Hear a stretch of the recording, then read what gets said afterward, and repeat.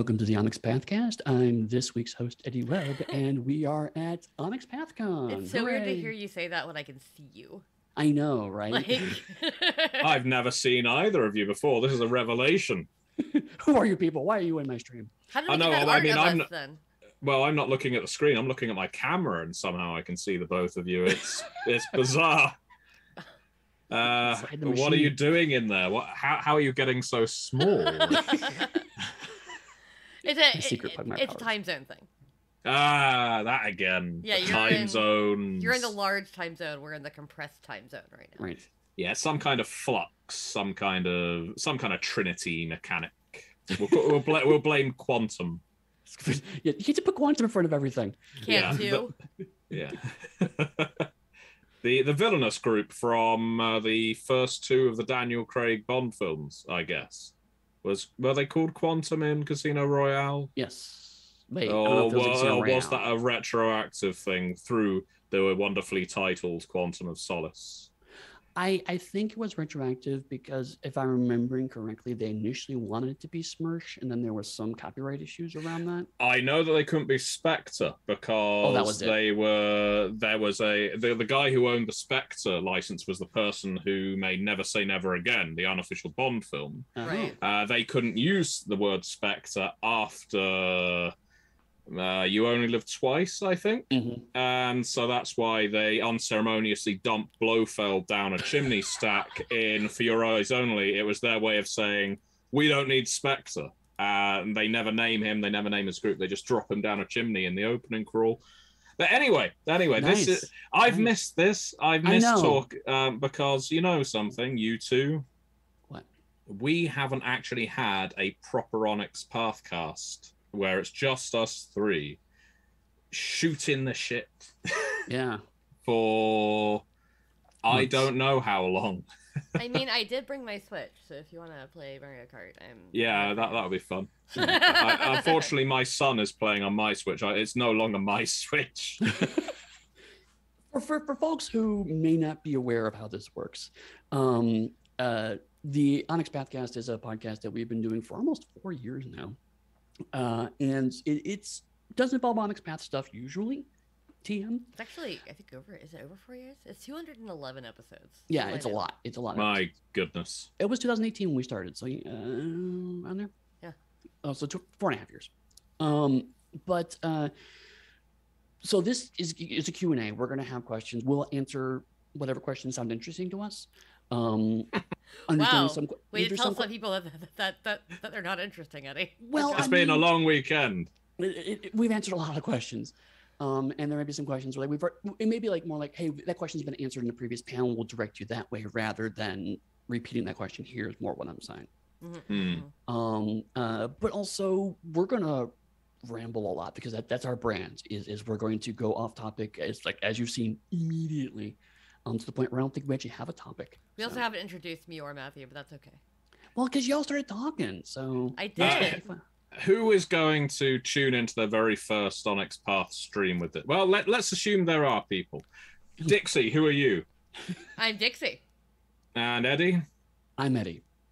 And my name is Matthew Dawkins. Thank you very much for watching the Onyx Pathcast. Many worlds. We're done. Yeah. No, we are the three in-house developers who also have other titles at Onyx Path. We started to do a podcast, as Eddie said. Eddie, are you eating on the recording? Yes. Eddie. It has been 4 years. Have you? I know. My standards have slipped so completely now. Wow. But yeah. So we are the in-house developers. We all oversee different things, but we all are direct peers at work. So this is kind of our fun talk about projects and sometimes talk about random bullshit like Deadly Invasion, the Killer Bee movie. Yes. Yeah. So there's a memory. Right. I vaguely recall that movie. That was recently. I know. I still only vaguely recall it. I mean, there were people in a house and... Well, here's the killer question.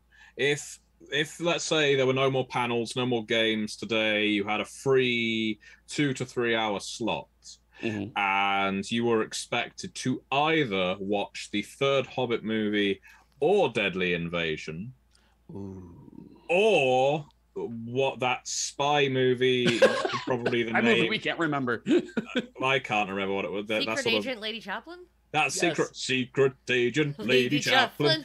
Or the Trials of Hercules. It was one of Hercules' many trials. Which one would you go for on a repeat viewing? Lady Eddie? Chaplin. Oh, Lady Chaplin. Lady Dixie, Chaplin, yeah. straight in with the Lady Chaplin. Honestly, Lady Chaplin, yeah. I mean, That was that's- actually a decent movie of the It four. was. I wouldn't call it decent, but it was not It was bad. way better than most of the other Comparatively.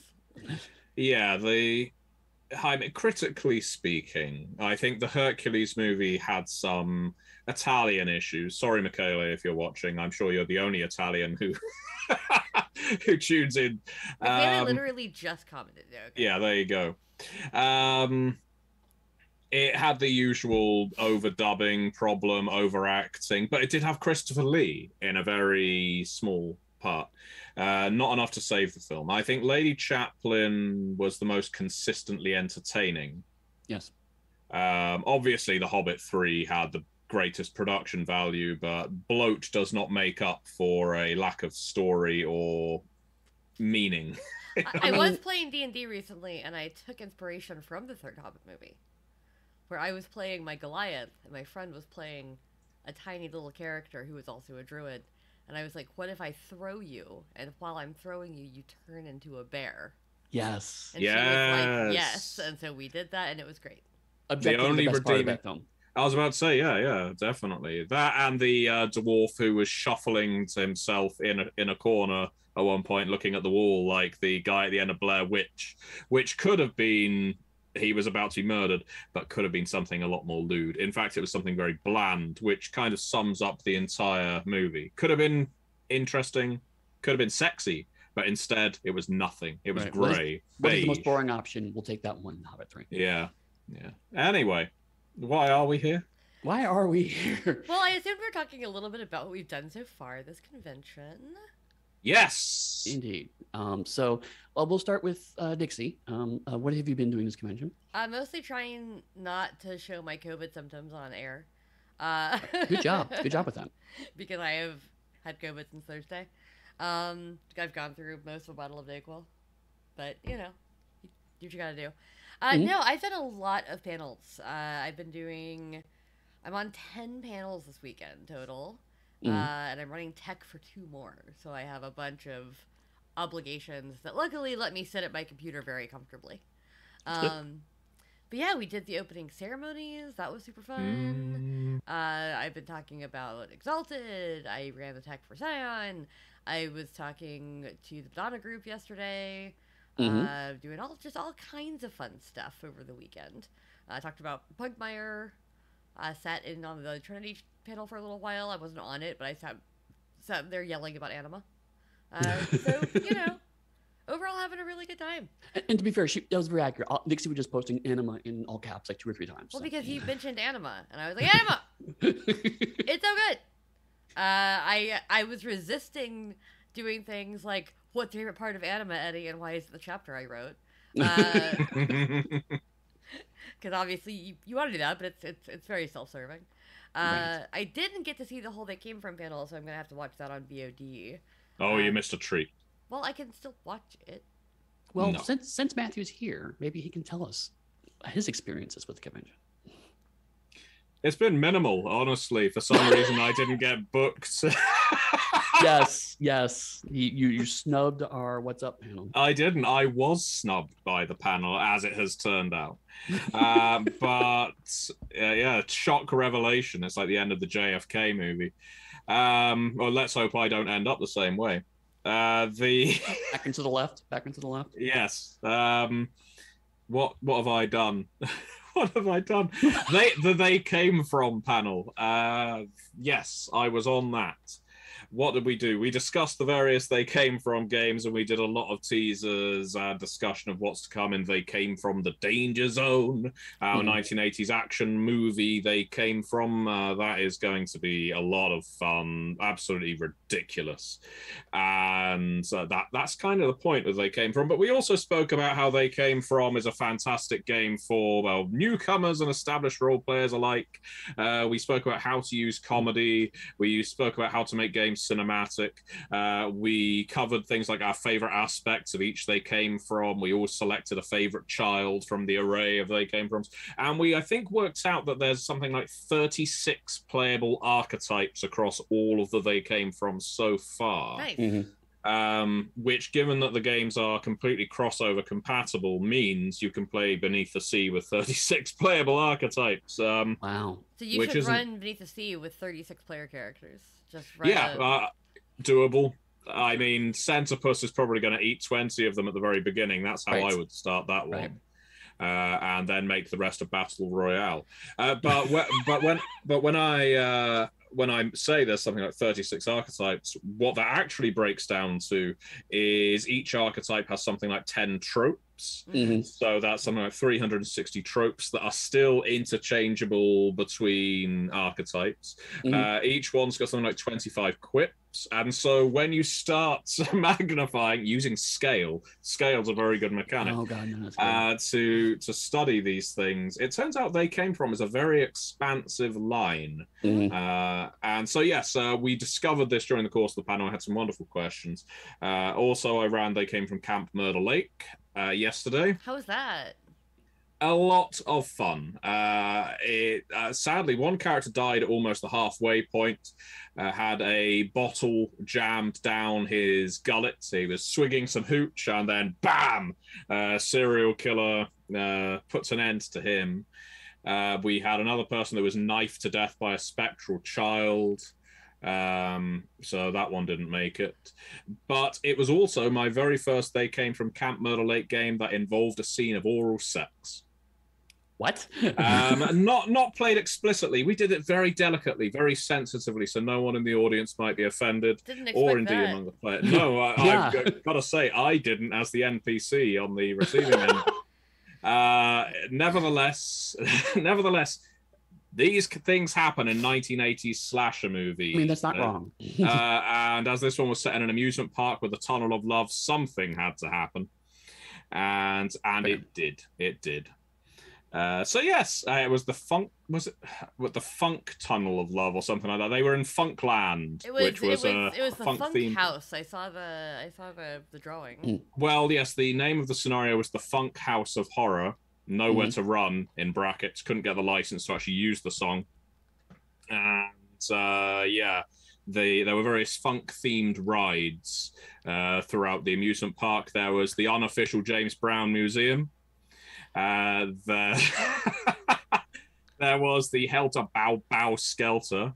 Yeah, there was all kinds of wonderful things.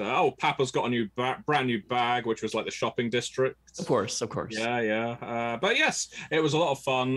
All of these things are available either here on the Occultists Anonymous channel, on the various channels we've got running games, Plastic Age Plays, among others. We will be transferring these over to our YouTube channel over the coming weeks, so don't feel you've missed out if you missed it.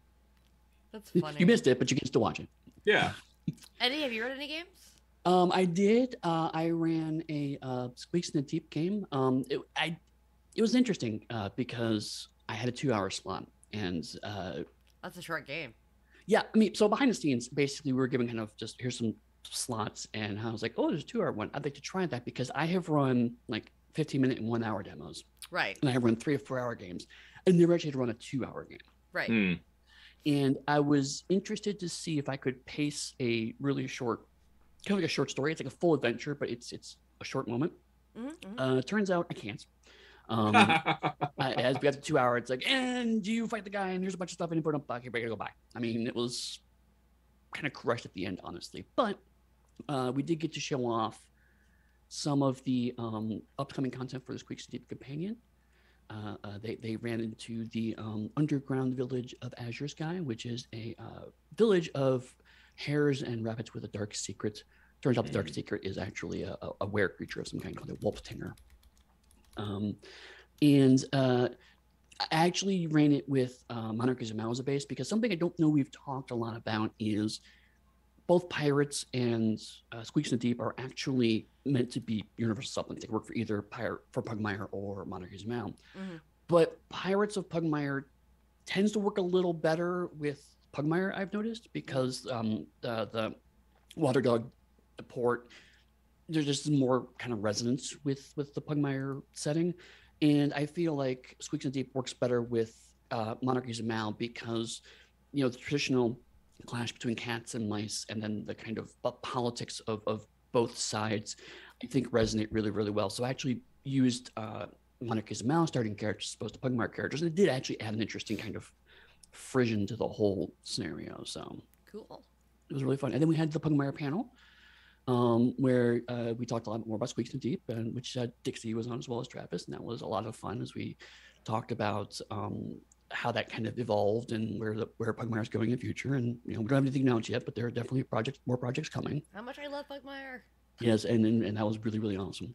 And I do have an update from the chat. Apparently, the chat is starting to pick sides onto whether we stubbed Matthew or Matthew stubbed us. So that's great to see. Awesome. Good job. I think the truth is clear. I mean, it's a numerical advantage on their side. How could I snub all three of them? I have the utmost faith that you would be able to do so. I mean, I think if we really dig deep, we can just blame Travis who made the overlays.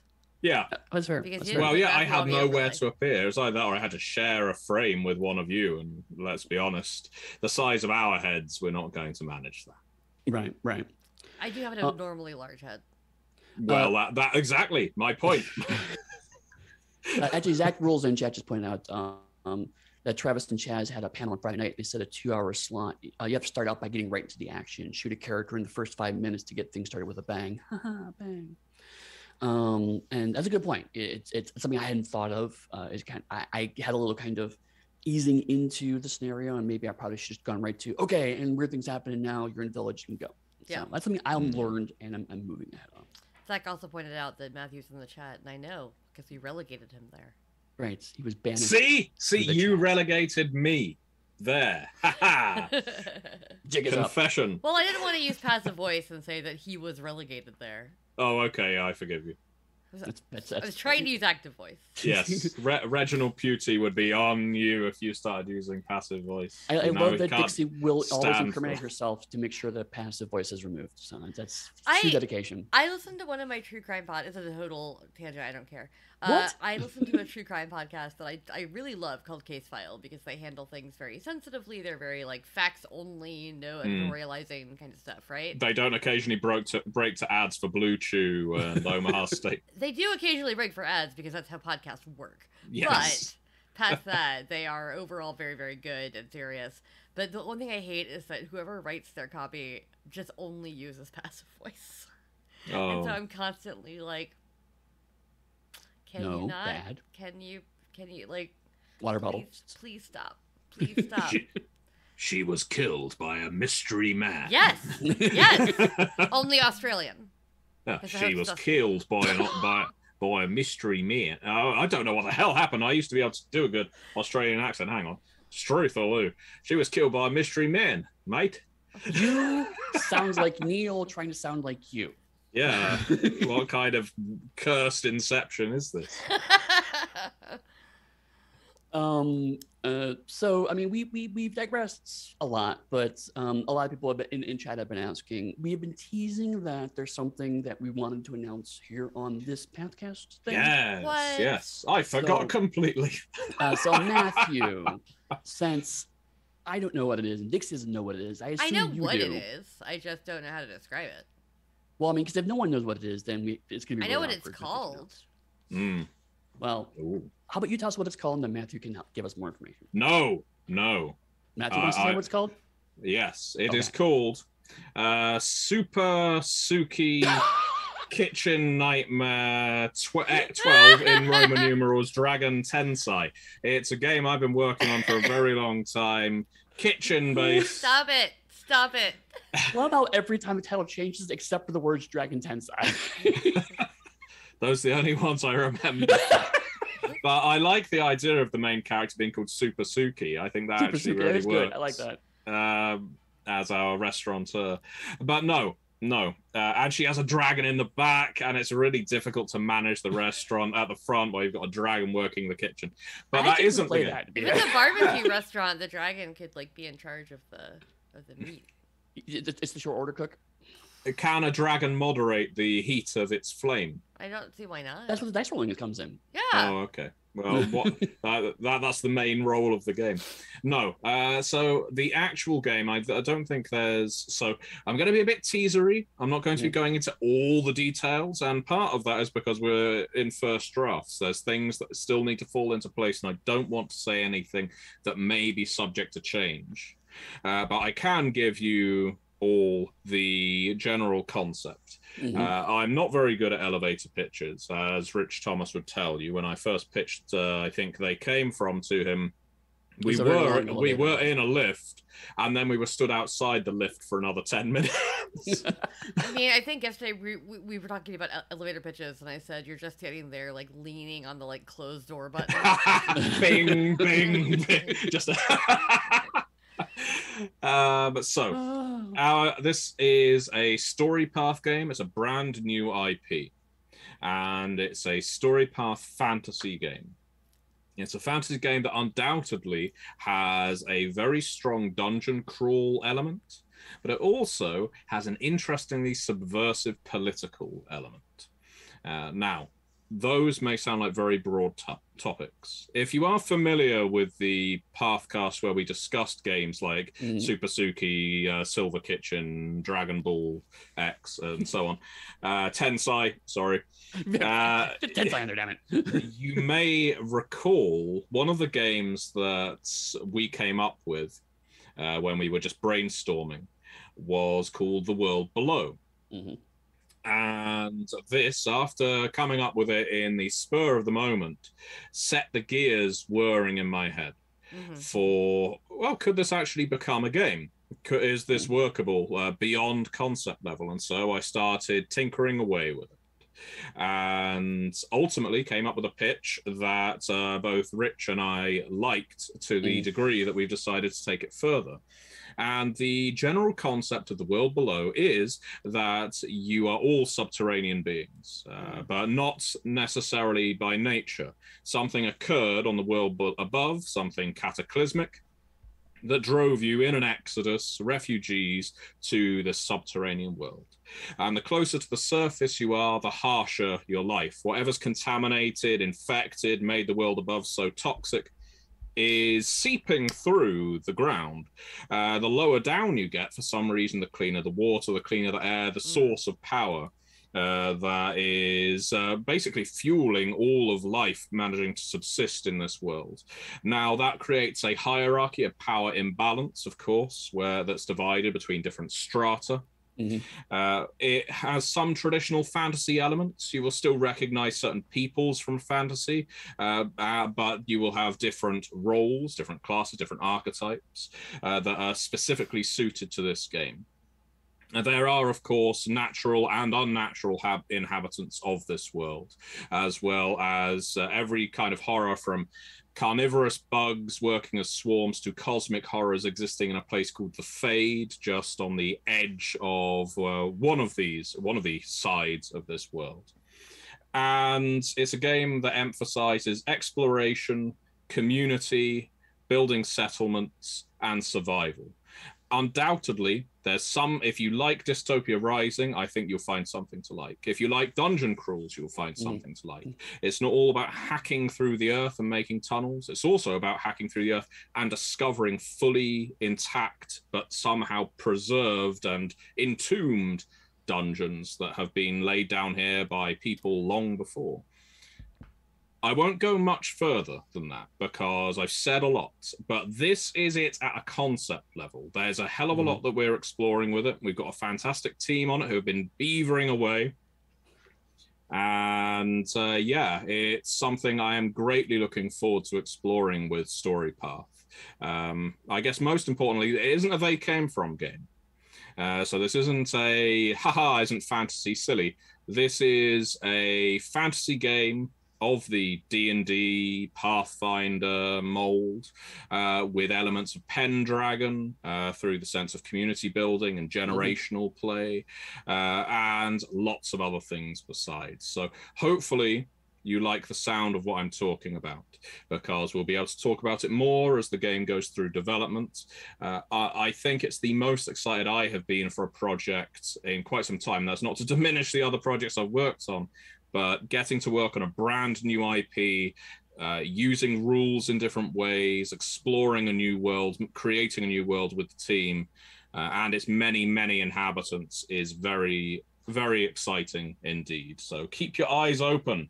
I will be doing a strain of open development for this, which we were discussing on one of the previous panels. Eddy, I think, mentioned it on the What's Up with Onyx Path last night about how we've sometimes gone back and forth from open development to manuscript previews. We'll be doing some open development here, so you get to see things well in advance of any kind of crowdfunding or however we decide to launch it. And yeah, we will hopefully be playing around with the virtual tabletop space too, in a upfront manner. But we will see. We'll see what works and keep you updated as the project moves along. I want to play. I want to play. I know we're not taking questions, but there is one question from the chat that I do need to relay from Alan Gilsped. I mean, we are taking questions, just not right now. Well, right, on this like thing. It's literally called the Pathcast Q&A. Okay, let me rephrase that. We're not taking questions on necessarily on the world below, because we're going to talk so much. Yeah, okay. But Alan Gilsped is asking if beavers will be a playable race. And I'm bringing this up because finally it's not just me that gets these questions. Tell you what, Alan, if you want to play a beaver, you go right ahead, and I'll just send some swarms of carnivorous bugs your way. There are caverns in this world that are made of the hollowed out husks of bugs, large ones, gigantic ones, but we can extend that to the hollowed out husk of a beaver. So we can make this happen to you, Alan. I mean, there is a Pugmire story where a bunch of rats did animate the corpse of a badger. So I think we're in the same. Yeah, right. See? Exactly. Revenge. Yes, thank you. Real creepy. Zombievers. Yes. But no, I'm with Dixie. It does sound really exciting. And it's an interesting testament. Like, we did let's come up with a brain or a game design idea thing, mainly because it was a way to kill time, frankly, but also we wanted to show, hey, ideas are easy, right?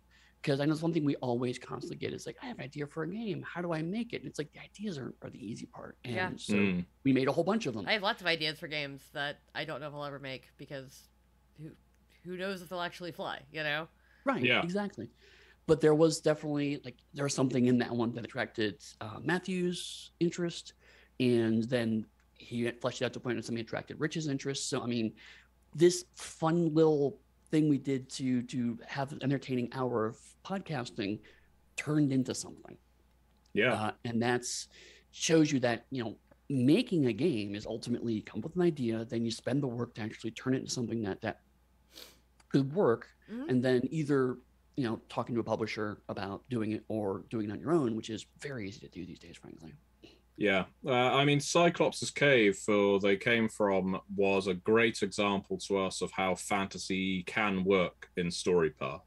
And although they came from is primarily seen as a comedy game or light entertainment game, if you like, the mechanics in Cyclops' Cave are perfectly sound for games of a more serious nature.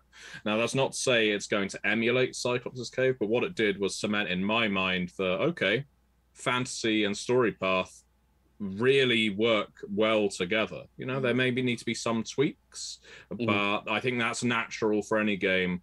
There are very few universal systems out there that do genuinely apply perfectly, both in not only mechanics but tone to the games they're supporting.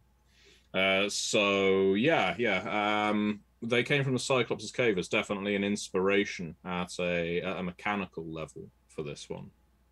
Indeed. And I mean, you talked about tweaks to StoryPath, and one thing that we've always been very open about is the fact that a StoryPath was meant to be flexible, but we don't want decisions made for past games to necessarily gate how the system evolves for future games. So that's why Scion and Trinity has some changes. They came from some changes. Oh yeah, definitely, absolutely. But also, like we mentioned at the What's Up panel, we've also learned a lot in the past 5 years of what Story Path can do, what it does well, what we thought would work well that it hasn't worked as much we thought. And so something like this is also a good chance for us to really hone in, okay, how do we emphasize what's working well in the system, and how do we quietly, detach or minimize things that turns out it wasn't the way it worked out the way we hoped it would. So it'll be interesting to see, because really, I mean, if you think about it, Scion and Trinity were developed simultaneously. Yes. They came from, they came from, and Dystopia Rising both were developed from the Trinity manuscript, which is not done yet. Yeah. So a lot of our Story Path games were developed in extremely short succession. This is the first one that can look back at several years of data and go, oh, okay, what can we actually do to improve this?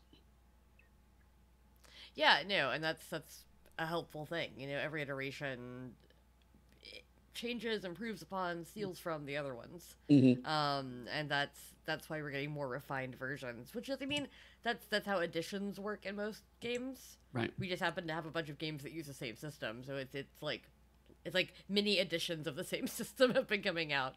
Like, oh, Story Path 1.0, 1.1, 1.2, 1.4, like... Right, and so to the point where like edition's not really a meaningful distinction. It's something that we've inherited as an industry. Yeah. But the reality is, it's much more like how Fate does something. It's like there's Fate Accelerated, there's Fate Core, there's Fate also Compact. A new like Fate Compact. Yeah, I just saw that the other day.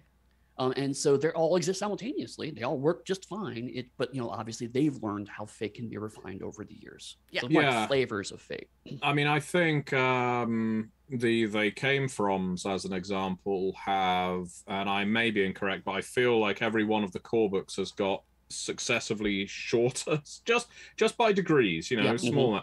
And it's not because we're cutting out, we're wanting to, deprive the customers of anything. It's just because as we grow more and more familiar with the system we've created, refinement results in unnecessary bits being chopped away. And there's parts of They Came From that are, I guess, core to Story Path, and in a way core to They Came From, that I can still look at now and think, yeah, I'd rather do without them. I'm not going to do without them because some people are playing with them and some people enjoy them, but as a game designer, I look at them and think, were I to tackle They Came From again in 5 years or so, I know exactly the bits I would keep, and I'm pretty certain of the bits that I wouldn't. And that's not me saying these are bad mechanics for Story Path. They are very good mechanics for some Story Path games. Right. They are just not as useful for They Came From. Right, like the paths, for example. In other Story Path games, the fact that there's 3 different paths, and the idea is that the emphasis you put on each of those paths depends on the player and how you play it, and there's much more kind of even distribution. So these 3 components build the character you are, whereas with They Came From, archetype is meant to be much heavier. It is much more, okay, the archetype drives everything else. Yeah. And it's much more, I grab this, I plunk it down, I make a couple of other decisions, which have the other paths, but at the end of the day, I am the Joker. I am the mad scientist. I am all of these things, because that's what specifically that game does well. So it still uses the paths and uses it well, but that's not to say that other paths are meaningless. Rather, that just the emphasis has changed. Yes, I agree. Yeah, I can see that. I'm going to call out one of our colleagues right now, because Ian has posted in the chat, a cult of beavers who worship the unseen. We call it the cults of the damned, spelled with 2 M's. Yeah, because they which is a pun that works great in audio, let me tell you. But I have now fired her, and so wish Ian well in his future endeavors. Yeah, I'm mad. I'm mad now. I'm mad about that. Yeah, clearly should have hired Ian for They Came From. Missed a trick there. Really, I'm surprised you haven't, honestly. Well, what our rivalry is like. If we work together for a long that's right. time, I forgot about the rivalry on a game, it will come to blows. Someone will bleed by red lines, if not Ian, final drafts. You did not just say rusty in peace. You did not just say that. And then, of course, I'm okay that goes, oh, damn, with 2 M's. And Rip. it's like, oh. Yeah, and so Ian's gone too far now with Rest in Peace. Now you're getting too punny for They Came From. There's a line. There is Ian. a line? Yeah, you have disqualified yourself. I will, like, writing for They Came From is so much fun. I did They Came From Beyond the Grave. I wrote a bunch of the monsters, and, like, when I went back to look at my red lines, I was laughing at things I had written that I had forgotten about. And that's a good sign, right? If you, like, write something... You wrote a scenario in this one. I did. Yeah. But if you write something and you don't look at it for a minute and you come back to it and it makes you laugh, you're like, oh, okay. Good job, me, I guess. Yeah. Like, I at least hit my sense of humor. We'll see if other people think it's funny. But I think they do. So that's exciting. I get that with Classified more than any other They Came From. Because... So I've mentioned on a lot of panels, interviews, and so on, that the hardest thing to do as a developer on They Came From is find the tone and apply it consistently throughout all drafts. There's some books that I've developed, like for Vampire, where tone isn't necessarily an issue. It's more like you're trying to get mechanical continuity or metaplot continuity. In They Came From, it's more, there will always be a fairly thorough development pass on They Came From, specifically for the reason of tone. And with Classified, I was going through every single chapter, essentially adding in these little bits of, now listen here, agent, sit your ass down and get yourself a cup of tea, because I've got a debriefing that'll knock your pants off, that sort of thing. And I was writing these as I was doing, I was, oh, this is good fun, laughing to myself because I'm a maniac. And the thing is, by the time I was done and I was adding some example text as well, I think it's the stunts in Classified, I think it's the stunts, where I added some example text of the unhappy missions of Agent Locke. And and they basically, there's a continuity to them, as there is in many of our games example text, where if you go from one to the next, you will see a story forming, or it will make sense by the end. And I got to the end of this and thought, this is the best thing I've ever written. This poor agent who is being treated like crap by absolutely everyone, who is clearly useless at his job. I think he's amnesiac. He's lost his partner on a job. He's being targeted by a hitman, all for the reason of giving examples. And I remember sharing this text with some people and kind of thinking, isn't this funny? It's just, yeah, it's good. But I don't care, because I can just read it and amuse myself, laugh into the night, and that's what I'll do, damn it. To be fair, I didn't know you were doing that, but when I worked on the example text for Camp Murder Lake, I did kind of a similar thing where it's like I had two characters, and then one character would leave that scene and go into the next example scene, and then it'd be two characters, and then the second character in that scene with them. So it's kind of like handing the baton between characters through all of the examples. And the same thing, I was like, look at how clever this is, and people were like, yeah, okay. Thing. I always love it when, like, we think we've been incredibly clever because we've amused ourselves, and other people are like, Yeah. The reverse is true. It's like, good job.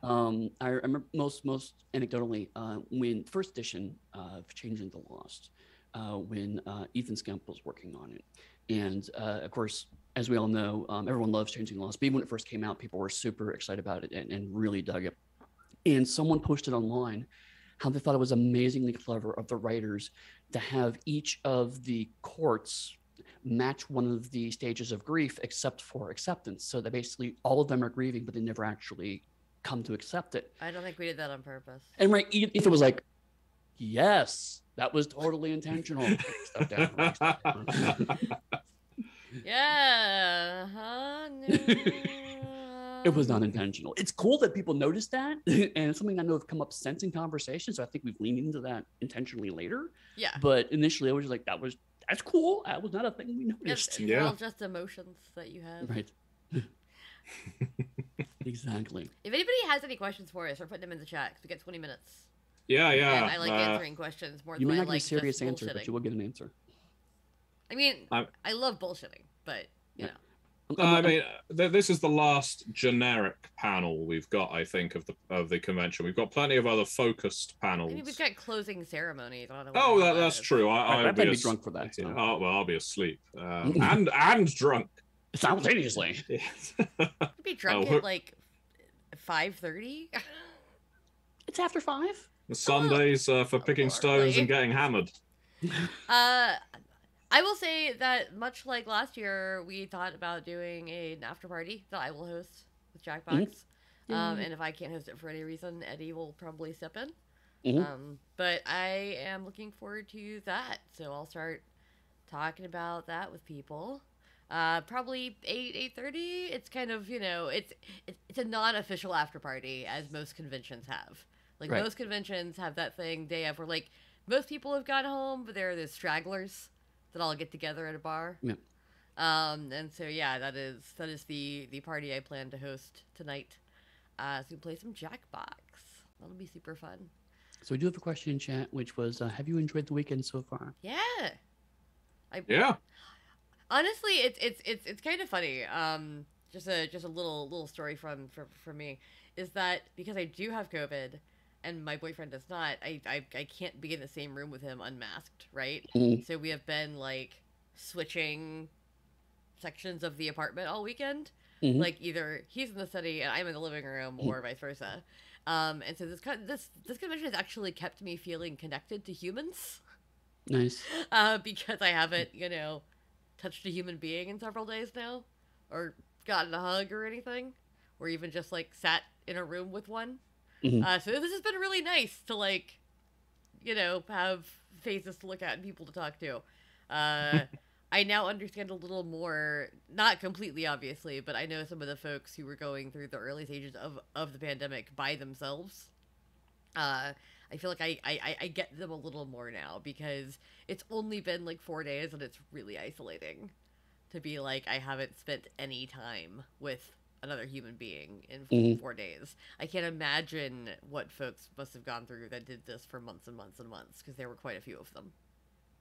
Yeah, absolutely. It's kind of similar for me, because I did plan to attend a physical convention, and then there was someone in my family got COVID, and so out of an abundance of caution, I decided to cancel that. And the convention were very, very cool about it. I mean, there's no drama on that front. But it was also like, oh man, I was kind of, looking forward to actually doing the convention stuff. And this is a different experience. It doesn't completely replace it, but like you're saying, it's like it is a social lot, and like, oh, I get to run these games and have these conversations that I didn't realize how much I was missing until we were in it. Yeah. So it's been really satisfying. It's like, oh, I know what panels are like, and sitting on a panel and watching panels and the kinds of conversations people have during conventions. I am getting all of that from this, so that's very, very cool. Before we answer any more of their questions, I've got a question for the viewers. Oh. And the first person to answer correctly, and the listeners, first person in the live chat who answers correctly wins nothing, but my respect, maybe. And so I mentioned the Vampire the Masquerade trivia game in our opening ceremonies, I think, which isn't a product we're working on presently. This is a product from about 2006-07 that never got released, that I did work on. So my question to you, the viewers, is, and the panelists as well, in case either of you two know, I was responsible for the Malkavian chapter of this game, and I have a question for you. According to ancient Malkavian parables, 2 of his fellow antediluvians were actually Malkav's brothers. For 1 point, name one of these sibling antediluvians. For 3 points, name both of these sibling antediluvians. For 5 whole points, state the parting gesture Malkav performed for one of his brothers before his sibling left on a pilgrimage. This is the reason this game was not released. But if you can, if anyone here can answer these questions, kudos to you. You will get Matthew points, which are worth something, I'm sure. In some game somewhere, I will award you an experience point. Obviously, due to currency conversion, 1 experience counts for a lot more in Story Path than D&D. But it really depends what we're playing. And Ian knows the answer, which surprises Ian, you're not allowed to answer. This offer is void and all Ian. See, what's funny for me here is that as y'all know, I am a person who doesn't read a lot of the lore. I tend to just read character creation. So my main character I played in Vampire from the age of like 16 to like 20 was a Malkavian. Mm-hmm. And I had Clan Book Malkavian, and I had a bunch of Malkavian lore, and I don't remember. Or maybe I just never knew. I can tell you where to find this information out if anyone wants to. It's in the Book of Nod, right? No. This one was sourced from Clanbook Malkavian Revised, according to my information. Which I do own. Actually, yes. Although I think some of this may appear also in Thieves in the Night for Vampire the Dark Ages. So we shall see.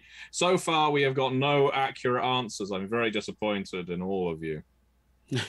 And Ian, that is not permission for you to answer. Ian just still blocked. I mean, if only Ian hadn't gotten fired. So yes, shall we go back to viewer questions? Yes. On the They Came From panel, you mentioned it was the 90s when action films got ridiculous. What do you think of the 1996 film The Rock?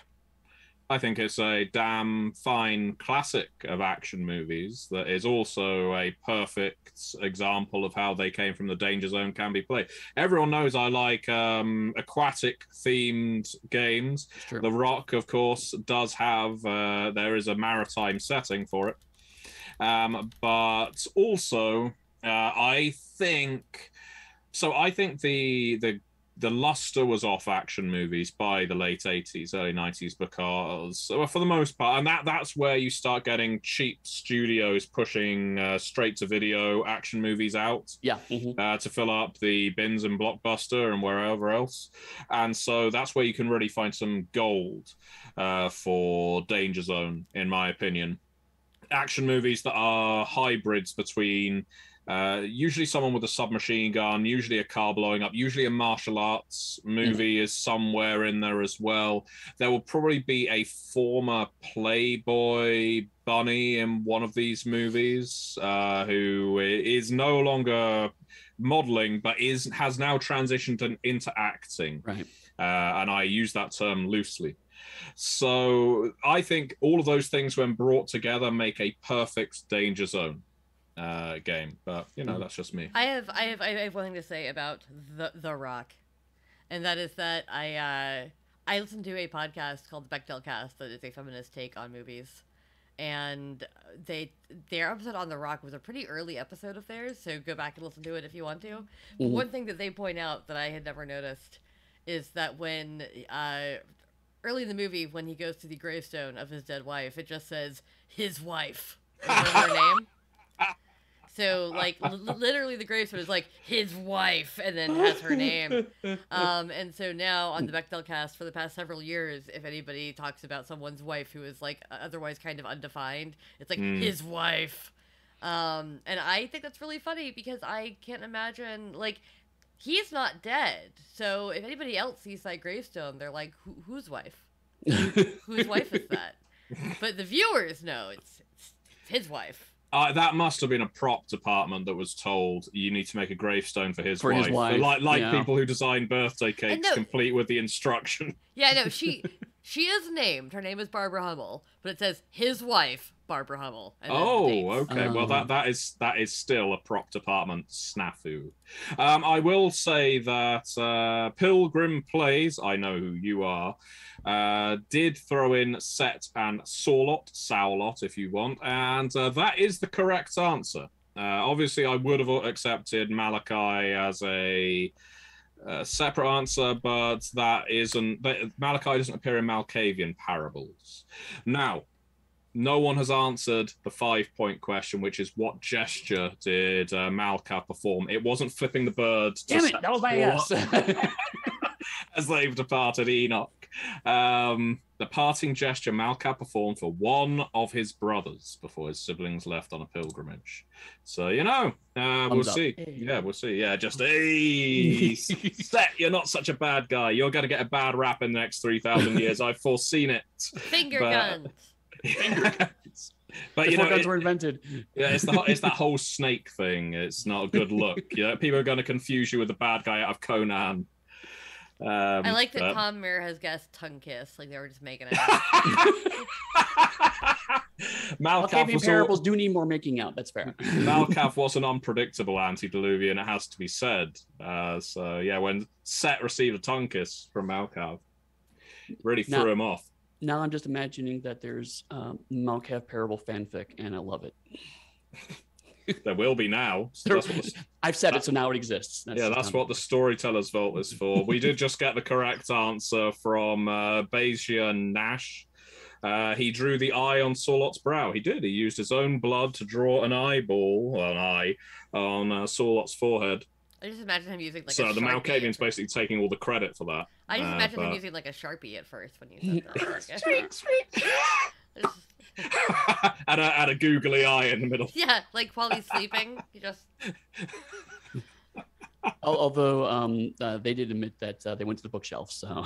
Oh well. That's the you lose all points. No. No. We should encourage our amateur librarians. Honestly, I would much rather people look up the rules than just make stuff up and post it online. Well, again, I think this is what makes the Vampire Trivia game somewhat difficult as a prospect. It does require all the players to be sat in a Vampire the Masquerade library to play it. And there aren't that many of them. It's more of a research game than anything else. Yeah, it's more the Library of Alexandria. Someone is going around the world burning all of them. And it's me. You know, I had always heard rumors that if you don't buy the new edition, people come by and burn your old books. And turns out it was true. I thought it was false all along. Well, I mean, there's very few vampire books on my shelves anymore. That's because someone got to them. I don't have them anymore. They are kaput. I think I've got more werewolf books than vampire these days. That's actually kind of surprising, all things considered. Someone came and sold them all. Yeah. So we're getting close to time. So as always, if people have questions, clearly you're giving a tone of what we're doing here. So feel free to ask whatever you like, and we'll answer something probably. And we can go over time a little, can't we? That's fair. But one important question that we have not talked about, I think, directly to each other, is the fact that there is Super Mario Kart DLC coming out. I've already got it. Have you? Oh shit! Is it good? Yes, so far 8 of the 16 tracks have been released, and it has been wonderful to return to some of the N64 and Wii classics. So yes, I very much recommend it. If you have got the N64 mod thing that virtual console that comes with the Switch, you will automatically get this DLC for Mario Kart, if I recall. So yeah, it's worth doing regardless, because the N64 mod gives you access to Mario 64, which is still a fantastic game, among many others. The only sadness is I'm still waiting for Metroid Prime to appear in any form on the Switch, but so far I have been denied. Well, and I'm assuming that if we play multiplayer, everyone has to have the DLC to play the new tracks. That's a very good question. That's I don't know how that works. Yeah. Sometimes not. In fighting games, if one person has the DLC, everyone gets access to the same selection panel. But anyway, anyway. Well, we didn't talk about Mario for a while, so we can Street Fighter it up instead. I think that's fair. We actually had talked about maybe switching to a different multiplayer game, but I'm still interested in playing Gang Beasts with y'all. I need to get it. Yeah, we can talk about that. I've got it. I'm just. I want to knock you all off of things. That's a pushing people off of cliffs game. Right? Yeah, I mean it's wish fulfillment really, but I've I got it in a Nintendo sale for something like $3, and then when you looked, it had gone up to something like $30, and the game is fun, but it isn't $30 fun. Yeah. Gotta keep an eye on it. Yeah, wait for the 10th anniversary sale. Speaking of which, we've got one going on. It's true. We do have a sale going on right now. We've been having sales actually every month for Onyx Path to celebrate our 10 years of being in business, which is great.